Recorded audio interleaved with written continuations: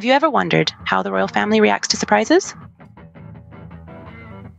Well, today we're delving into a recent event that shook the royal corridors. Picture this. Prince Harry, sixth in line to the British throne, making a quick dash across the Atlantic, leaving behind his settled life in California. His destination, the bedside of his ailing father, King Charles III. A son's concern, a gesture of familial duty, you might say. But the royal corridors, known for their penchant for protocol, reacted with a mix of admiration and admonishment. It wasn't the visit itself that ruffled feathers, but how it was carried out. As Robert Jobson, the seasoned court scribe, narrates, Harry's visit was an emotional fait accompli, leaving the king and his court in a state of quiet disquiet. And so, the surprise visit, meant as a show of support, ended up stirring the royal hornet's nest. The royal family is no stranger to complex relationships, and the bond between Charles and Harry is no exception. Once a beacon of warmth, their relationship now seems trapped in a labyrinth of estrangement and misunderstanding. It's ironic, really, how the very act meant to bridge this gap has only served to underscore it further.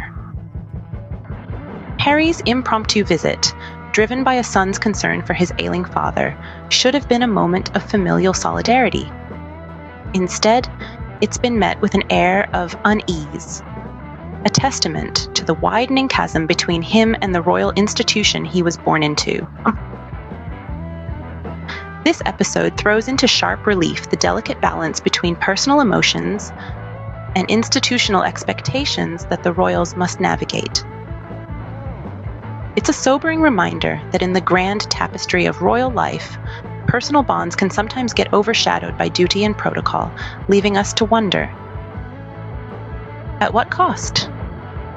In the grand scheme of royal affairs, personal relationships can often take a backseat to duty and protocol. Sometimes actions speak louder than words. And in the royal family, these actions can carry significant implications. As the royal saga unfolds, one particular detail stands out: the decision not to extend the hospitality of Clarence House or any other royal abode to Prince Harry. This forced the prince to seek refuge in a hotel, a decision that speaks volumes about the current state of relations within the royal family. In the grand scheme of royal life, where every decision is scrutinized, the choice of lodging is no small matter. It's a subtle yet powerful signal of the undercurrents of tension that still ripple through the royal family. The fact that Harry, a son visiting his ailing father, wasn't accommodated within the royal residences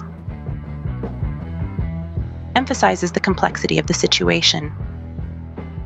This episode, while seemingly trivial to outsiders, paints a poignant picture of the bridges yet to be mended within this illustrious family. Even in the face of family crisis, the royal family's actions continue to be a reflection of the ongoing tensions. Amidst the critique and cold receptions, a fundamental truth remains. In the heart of this royal drama, Prince Harry's decision to fly across the Atlantic to be near his ailing father speaks volumes of a son's instinctive need to be with his father in a time of vulnerability. This, in itself, is a poignant reminder that the bond between father and son can endure, even when strained by royal protocol and public perception.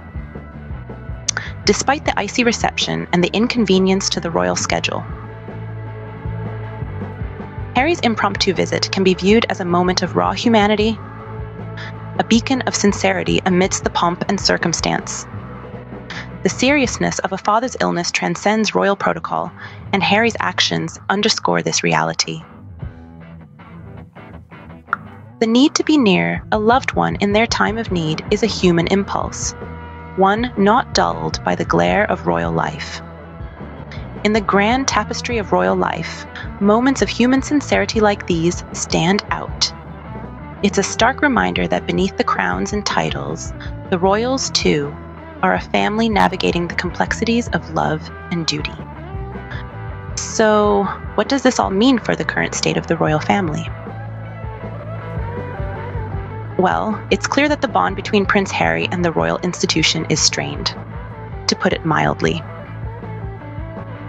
But amidst the tension and the protocol, there's a significant takeaway from Harry's impromptu visit.